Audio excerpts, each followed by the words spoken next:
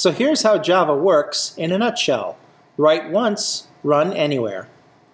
When you write a Java program and send it into the compiler, it comes out as Java bytecode, and so it will have a .class extension.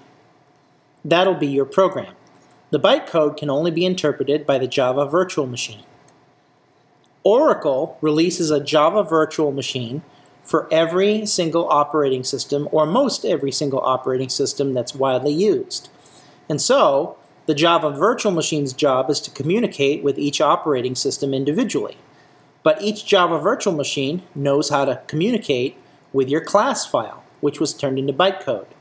And so, it really does allow you to write once and run everywhere.